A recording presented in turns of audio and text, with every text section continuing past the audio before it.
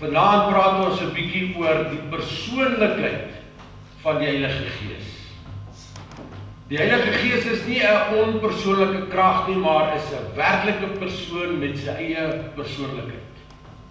Ek sê dit weer. Die Heilige Gees is nie 'n onpersoonlike krag nie, maar is 'n werklike persoon. Dis deel van die Godheid. 'n werklike persoon met sy eie persoonlikheid. Amen. Nou wat word bedoel met as ons begin praat van die persoonlikheid van die Heilige Gees? Wat word bedoel met dit? Wat beteken dit vir jou? As ons praat van die Heilige Gees is 'n persoon. Wat gebeur met ons? Hoe sien ek en jy die Heilige Gees? Hoe ervaar ons die Heilige Gees? Wat is die Heilige Gees? Wie is die Heilige Gees? Kom ons kyk.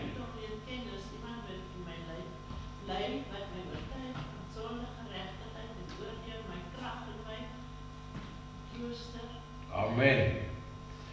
Die Heilige Gees is betrokke by persoonlike verhoudings.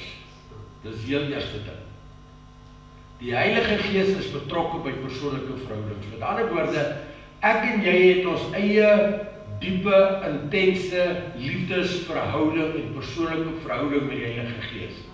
En elkeen van ons verhouding met die Heilige Gees is anders. Dis nie dieselfde nie.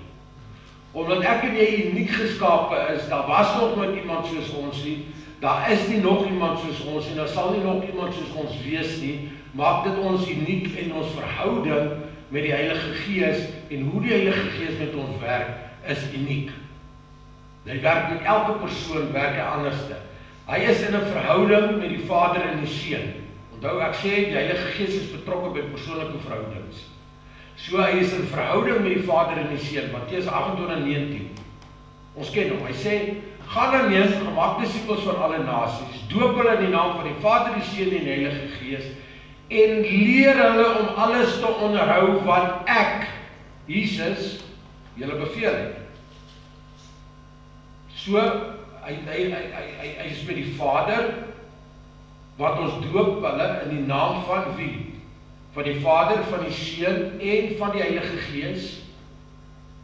En ons moet leer by iemand anderste, en as ons geleer het, moet ons ander leer, onderrig, wat alles om te onderhou wat Jesus vir ons beveel het om te doen. Wat is dit? Wat is dit? Wat is die grootste gebod? Die Here jou God lief met alles wat binne jou is, met elke greintjie krag en die verstand in jou en jou naaste soos jouself.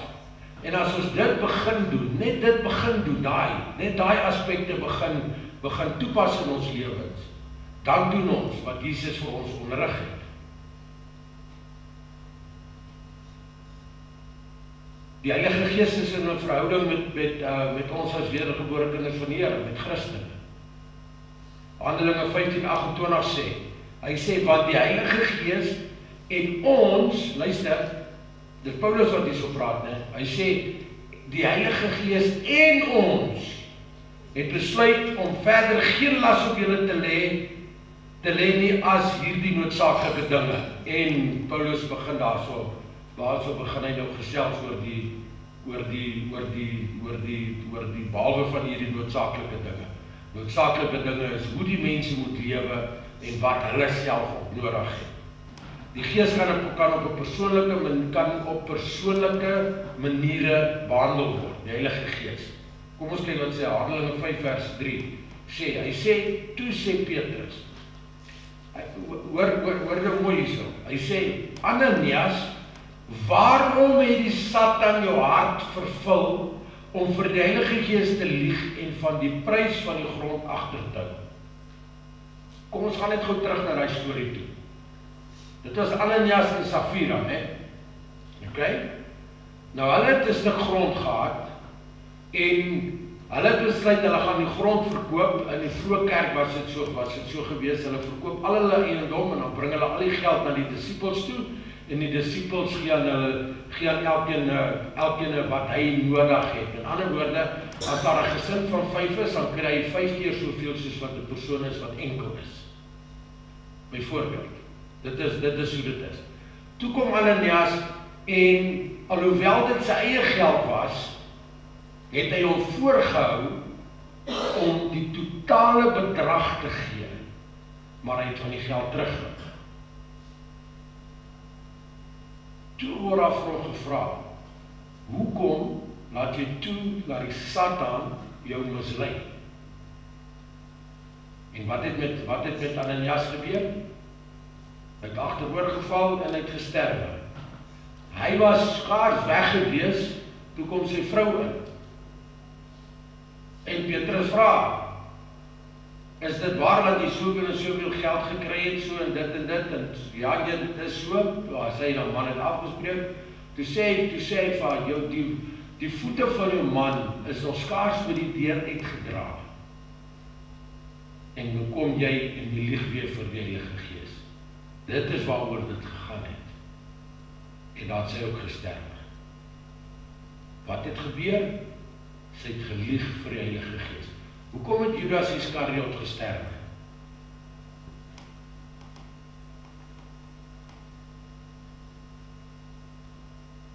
Want hy het teen die Heilige Gees gedraai. Dit is wat gebeur het.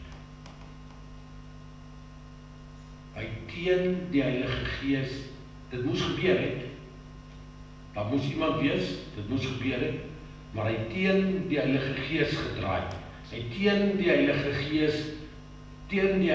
Gees in teenstelling met dit wat God se plan was, het hy gedraai en hy het Jesus gaan verloon. Hy het hom gaan uitverkoop en daar sou hy gesterf. Persoonlike eienskappe en karaktertrekke van die Heilige Gees. Eerste ene, ons lees in Jesaja 11 vers 2. Die Gees is wys. Met ander woorde, daar is geen mens, geen entiteit, geen niks anderste wat so wys is en so slim is soos die Heilige Gees. Wat is dit wat so maak? Weet jy? Is dit ek? Hy sê in Jesaja 11 vers 2 sê, en op hom sal die Gees van die Here rus. Die Gees van wysheid en die Gees van verstand. Die Gees van raad en die Gees van sterkte. Die Gees van kennis en die Gees van die vrees van die Here. Hallo? Is julle met my? Dit is wat die Heilige Gees, in Efesiërs 1 vers 17 sê. Hy sê dat die God van ons Here Jesus Christus, die Vader van die heerlikheid, aan julle die Gees van wysheid en openbaring en kennis van hom mag gee. Hoe kan ons die Bybel verstaan? Deur die krag van die Heilige Gees. Hoe kan ons die wysheid en die kenmerke van die Bybel verstaan? Hoe kan ons die openbaringskennis wat in die woord is, dit ons eie maak? Deur die wysheid en die kennis van die Heilige Gees. Die Heilige Gees kan emosie en pyn ervaar. Efesiërs 4 vers 30, en ons ken hierdie stukkie baie goed. Hy sê, en bedroef nie die Heilige Gees van God nie, deur wie julle verseël is tot die dag van verlossing. Met ander woorde, die Heilige Gees kan bedroef word. As ek en jy absoluut teen die Heilige Gees draai. Wat beteken dit? Bedroef nie die Heilige Gees nie. Wat beteken dit vir ons? Wat beteken dit vir jou? Wat is dit? Volgende 2 verse sê wat dit is. Alle bitterheid en woede en toorn en geskreeu en lastering moet van julle verwyder word saam met alle boosheid, maar wees vriendelik en vol ontferming teenoor mekaar, vergeef mekaar soos God ook in Christus julle vergewe het. Ek lees weer daai eerste versie, die bitterheid en die woede en Alle die bitterheid en woede en toorn en geskreeu en lastering. lastering. Okay, ek sê laster nie teen die Heilige Gees nie. Wat beteken dit? Bitterheid, as jy kry bitterheid in jou hart teen die Heilige Gees en teen God, want daar's dinge in jou lewe wat nie reg loop nie. Jy word kwaad vir God omdat daar sekere dinge met jou gebeur en jy weet nie hoekom nie, dan raak jy kwaad vir die Here. En dan kom ons en ons raak lasterlik met ons woorde, met ons gedagtes, met ons reaksies en ons laster teen God. Wat die Heilige Gees is ook. Dit is dit wat dit is. Ons kom op plekke wat ons sê ja, mense sê hierdie is die krag van die Here, en dan kom ons en sê ons nee, dis nie die krag van die Here. Dit kan nie die Here wees wat so werk. Ken ons nie as mens die volheid van God se krag? Glad nie. So ons moet versigtig wees. Wat ons dink, wat ons sê, wat ons doen, hoe ons reageer. Nou kom ons by die volgende punt. Hy sê die grammatiese aanduidings van die Heilige Gees se persoonlikheid. Waarvan praat ek nou nie? Waarvan praat ons nou? Johannes 14:16 sê. Hy sê, en ek sal die Vader bid, dat hy aan julle trooster, 'n ander trooster, nie Jesus nie, Jesus was die trooster toe hy op aarde was, dat ek aan julle 'n ander trooster gee om by julle te bly tot in ewigheid. Tot in ewigheid. Johannes 14:26, hy sê maar die trooster, nou as jy nie weet wie is dit nie, of wat dit is nie, sê hy daar vir jou, die Heilige Gees. Wat die Vader in my naam sal stuur, in die naam van Jesus, sal stuur, hy sal die Heilige Gees sal julle alles leer, en hy sal julle herinner aan alles wat ek vir julle gesê het. Gaan lees jou Bybel, en die Heilige Gees sal jou herinner aan dat wat daar so in staan. Ek het nou die dag gesê, Sondag, dink as ek reg moet sê, jy het nie nodig om bekommerd te wees oor wat jy gaan sê nie, op 'n plek nie. Hoekom nie? Want die Heilige Gees gaan vir jou sê, moenie bekommerd wees oor wat jy gaan sê en wat jy gaan doen nie. Die Heilige Gees sal op daai uur vir jou die woorde in jou mond lê. Maar ons wil te veel probeer dink wat om te sê en hoe ons onsself wil regverdig en onsself in geregtigheid verklaar, en dan praat ons 'n klomp nonsens. Dan praat ons 'n klomp gemors. Johannes 15:26 sê, hy sê maar, onthou ons praat van die grammatiese aanduidings van die Heilige Gees, né? Die Heilige Gees se persoonlikheid. Hy sê maar as die trooster gekom het wat ek vir julle van die Vader sal stuur, Jesus wat dit van die Vader sal stuur, né? Die Gees van die waarheid, wat van die Vader af uitgaan, sal hy van my getuig. Die Heilige Gees sal aan ons as mens getuig van Jesus Christus. Hoe weet jy jy's gered?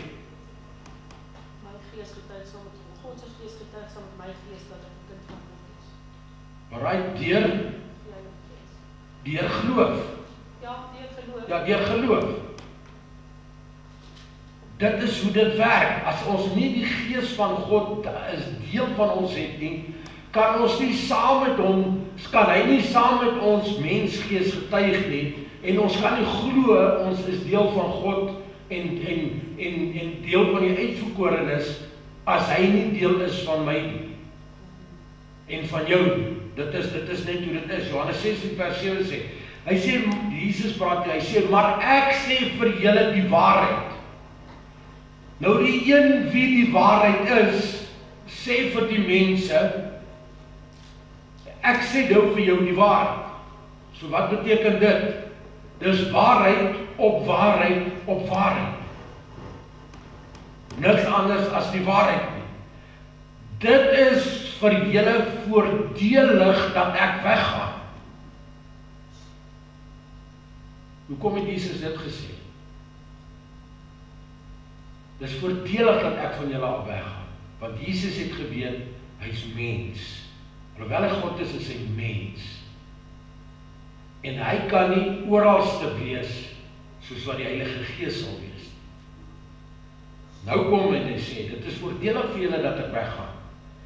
Want as ek nie weggaan nie, sal die trooster nie na julle kom nie. Maar as ek weggaan, sal ek hom, die trooster, die Heilige Gees, na julle stuur. En die Heilige Gees is oralste. Genesis 1 vers 1. In die begin het God die hemel en die aarde geskaap. Die aarde was woes en leeg. En so dit lees soos daai sê, maar die Heilige Gees van God, dan gaan ek die Engelse woord daarvoor gebruik. Hy sê, the Spirit of God. As jy die Hebreëus gaan lees, dan hoor jy die Ruach, Akadesh, die Heilige Gees, die Gees van God, the breath of God, hovered over the waters of the earth. Dis amazing, nee. En dit is nie net 'n stukkie hy het nie net oor 'n stukkie van die water gehover nie, oor die hele wêreld se water het hy gehover. Hy hovered over the waters of the earth. Dis net amazing. Hoekom sal hy dit sê? Dit laat my dink aan strome van lewende water sal uit julle binneste vloei. Dis net amazing, nee. Dis net amazing. Voorbeelde van die Heilige Gees se optrede. Kom ons kyk wat dit is. Onthou nou, ons praat nou van wat is die perikoop hierso? Die persoonlikheid van die Heilige Gees. Nee, die Heilige Gees het sy eie, ons moet verstaan, hy het sy eie, hy's 'n persoon, hy's 'n persoon van die Godheid en hy het sy eie persoonlikheid.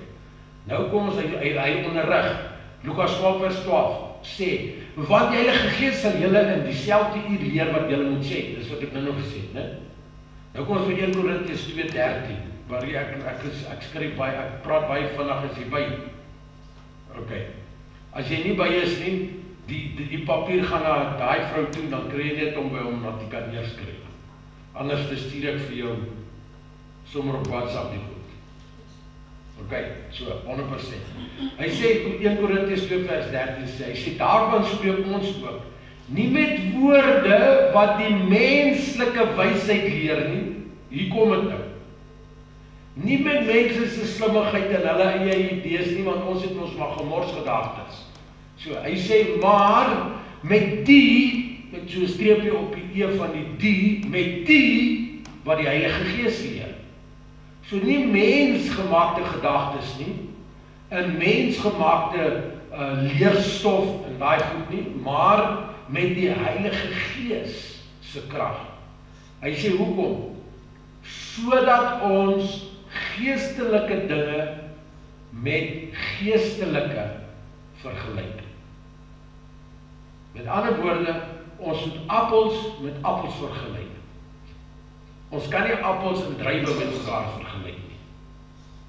Ons kan nie skape en bokke met mekaar vergelyk nie. Ons moet skape met skape, bokke met bokke en perde met perde so vergelyk. Ons kan dit nie laat verskil nie. Die Heilige Gees getuig, Romeine 8 vers 16. Hy sê, die Gees self getuig saam met ons gees dat ons kinders van God is. Dit is wat Antoinette nou net gesê het. Die Gees self getuig saam met ons gees. Mens bestaan uit siel, gees en liggaam. Ok? Nou daai drie is ook ons nou een. Soos die Vader, die Seun en die Heilige Gees is ons as mens so geskape. Ons het 'n mensgees en God stuur sy Gees om inwonend in ons te wees en dit maak dat my gees, my mensgees met God se Gees kan getuig en saam kan staan. Want op daai oomblik word my mensgees ondergeskik aan God se Gees wat op binne in my is. Amen. En dit is waar die veranderinge plaasvind. Die Heilige Gees tree vir ons in. Hy tree vir ons in. En Romeine 8:26 sê, hy sê net so kom ook die Gees ons swakhede te hulp. Onthou, ek en jy is absoluut tot niks in staat nie. Ons kan niks doen nie. Hy sê maar met Christus aan ons kant. En met sy Gees binne in ons, is ons tot enigiets in staat. As ek en jy nie die Heilige Gees het, dan kan ons nie bid nie, ons kan nie genesing doen nie, ons kan nie in tale spreek nie, daar's hordes goed wat ons nie kan doen nie. Ons kan dit net nie doen nie, ons kan nie verander nie, ons kan nie begin ordentlik praat, ordentlik dink, ordentlik handel en ordentlik wandel nie, maar ons kan dit net doen met die Gees van God wat binne in ons is. Hy kom ons swakhede te hulp, en ons het almal swakhede. Hy sê, want ons weet nie reg wat ons moet bid nie.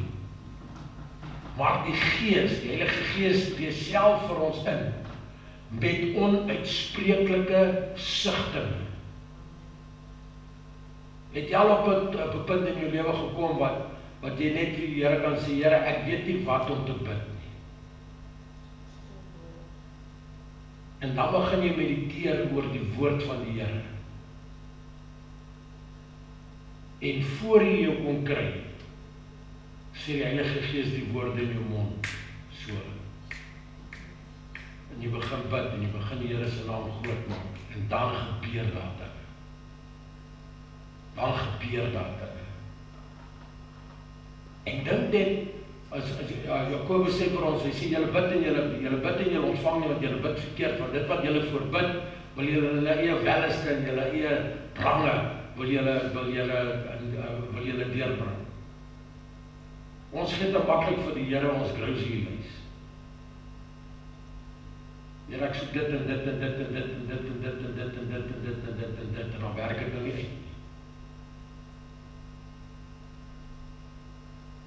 Maar as ons kom en onsself ondergeskik stel aan God se wil, presies en absoluut, en ons laat toe, laat die Heilige Gees ons lei, dan bid ons onselfsugtige gebede. Absolute onselfsugtige gebede. En daai gebede sal beantwoord word. Want ons bid nie uit onsself het dan nie, ons bid dan uit die Gees van God uit. Amen. Hy sê die Heilige Gees waarsku ons. Handelinge 20:23. Hy sê behalwe dat die Heilige Gees in elke stad kragtig getuig en sê dat boeye en verdrukkinge op my wag. Dis weer Paulus. Paulus het die waarskuwing gekry, hy wou nie geluister het. Hy is 3 keer gewaarsku en hy 3 keer daarteen geskop en hy is toe tronk. Hy wou nie geluister het nie. Die Heilige Gees praat. Die Heilige Gees praat. Hy sê, wat Handelinge 8:29, hy sê, en toe sê die Gees, hoofletter, die Heilige Gees vir Filippus, gaan daarheen en bly by daardie waar. Kan jy onthou wat het Filippus gedoen? Wat? Die boek van Jesaja uitgeleef vir Enoch. En wat het toe gebeur? Dit het Enoch gedoop. Awesome. Jy lees ek baie jou Bybel, né?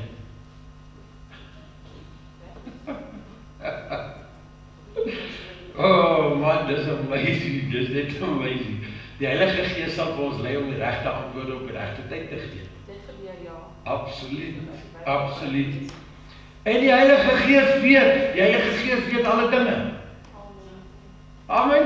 Kom nou, die Heilige Gees weet alles. Daai dingetjie wat jy vat, daai sonde wat jy vat, en jy steek hom hier so weg. Ek sê, dit is daai, how to train your dragon. Daai is die dragon. Daai een wat jy wegsteek. How to train your dragon. Daai ding wat ons so wegsteek. Vir almal. Daai mombakkies wat ons opsit. Daai facelift wat ons kry. Né? Daai. Die Heilige Gees weet. Hy sê in 1 Korintiërs 2:11 sê, Hy sê, want wie van die mense weet wat in 'n mens is? Wie weet wat in 'n mens is? Ek weet nie wat in jou is nie. Want jy sit vir my blaatant en lieg. Hey, maar hoe gaan dit met jou? Nee, dit gaan goed met my pastoor. Met nou lieg jy soos 'n tandetrekker. Weet jy dat ek kon weet jy lieg 'n tandetrekker? Hy sê jy moenie worry nie, dit gaan nie seer wees nie. Dan spuit jy jou in, dan sit seer en dan trek jou tand, dan sit seer en na die tyd is dit ook seer. Dan lieg hy mos nou vir jou. Ja. Die Heilige Gees weet. Hy sê, want wie van die mense weet wat in 'n mens is? Behalwe die gees van die mens wat in hom is. So weet ook niemand wat 'n God is nie. Behalwe God se gees. So hoe kan ons identifiseer tussen onsself, ons mensgees en die gees van God?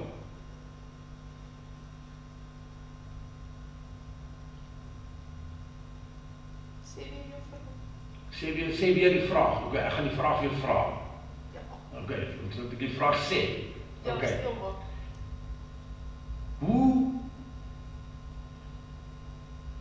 Hoe weet ek wanneer is dit, kom ek vra so, hoe weet ek wanneer is dit my gees wat met my mensgees wat met my praat, of wanneer is dit God se gees wat met my praat? God se gees sal altyd Jesus verheerlik. Okay. Die mensgees dink en doen wêreldsdinge. God se gees doen goddelike en hemelse dinge en bonatuurlike dinge waar ons as mens natuurlike dinge doen. Dit is ons dit kan weet. As jy die Bybel lees, en jy lees hom, en jy lees en jy kom, wat het ek nou gelees? Dan kan jy nie onthou eers, jy maak die Bybel toe, dan kan jy partykie nie eers onthou waar jy gelees het. Dis jy nog wat terug, wat het ek nou eintlik gelees? Dis jou mensgees.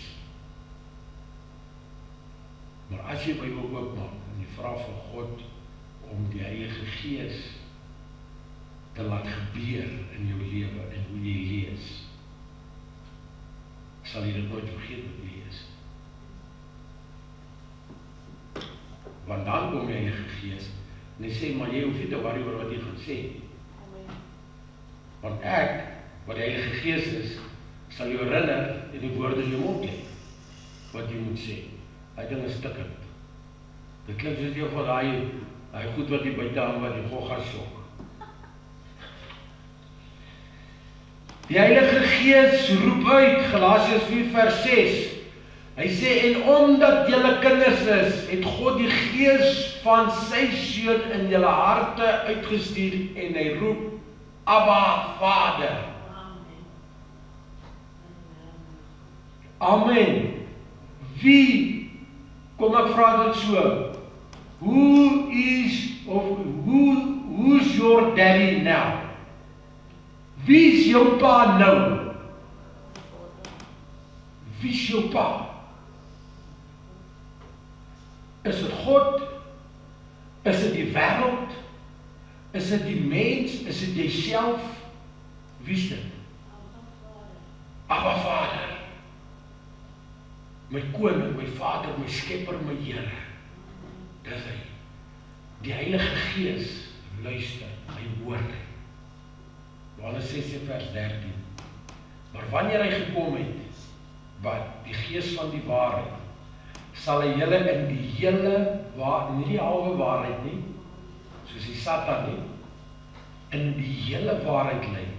Want hy sal nie uit homself uitspreek nie, maar alles wat hy hoor, sal hy spreek en die toekomstige dinge aan julle verkondig. Die Satan probeer ook toekomstige dinge aan ons verkondig, maar hy verkondig leuns. En die enigste manier om dit te kan onderskei, is om die Gees van God binne in jou te hê. Amen. Die Heilige Gees se eie persoonlikheid word gesien deur die gawes wat hy gee en die houdings en die verhoudings, ons maniere wat hy bevorder. Galasiërs 5 vers 22 tot 23. En ek sluit hiermee af. Hy sê maar die vrug van die Gees is liefde, dis blydskap, dis vrede, dis lankmoedigheid, dis vriendelikheid, dis goedheid, dis getrouheid, dis sagmoedigheid en dit is selfbeheersing. En dan sê hy teen sulke dinge is die wet nie. Maar as jy nou vorentoe gaan en jy lees van so vers 19 af, dan sien jy wat is die sleg dinge wat teen die wet van God is. Hoerery, afguns, jaloesie, diewery, dronkenskap, noem het maar op. En dan sê Paulus na tyd, dan sê hy dergelike dinge, al hierdie slegte en al hierdie slegte goed. Sê dit is dit. Dit is dit. As ons kyk na die persoonlikheid van die Heilige Gees en dit wat ons nog deurgewerk het vanaand. Wat sien jy in jouself? Met dit wat ons geleer het vanaand, waar kan jy jou verhouding met God verbeter? Daar sal 'n plek wees.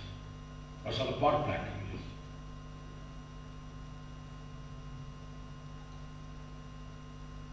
Is dit nie miskien tyd dat ons 'n bietjie fyner moet luister na die stem van die Heilige Gees? Die Heilige Gees kom met 'n fluister. Kom fluister nie oor. Hy is nie opdringerig. Hy gaan jou nie 'n klap gee. Ek sal jou klap gee, maar die Heilige Gees sal jou nie klap gee. Paulus, wat die voorkerk van Jesus vervolg het, dat baie mense doodgemaak het en laat doodmaak het, so het nie eens 'n klap gekry. Hy het nie eens 'n straf gekry nie. Net gesê, Paulus, waarom vervolg jy my? Paulus staan op en hy herken dadelik. Wie is u, Here?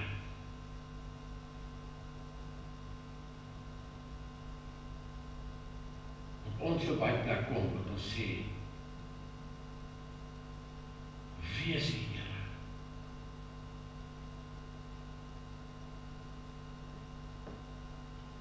Dat ons gemors, ons drek wat ons met ons saamdra, 'n bietjie net los. En die goed wat in ons lewe gebeur het, agterlos. Ons gaan nog steeds dieselfde persoonlikheid hê en dieselfde karaktertrek hê, maar ons gaan sagter wees.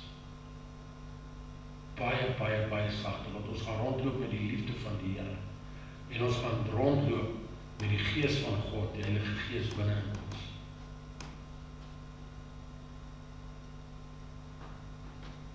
Dan kan ons ook kom en ons sê, ek het die persoonlikheid van die Heilige Gees in my. Ek dink dit moet ons strewe wees. Absoluut.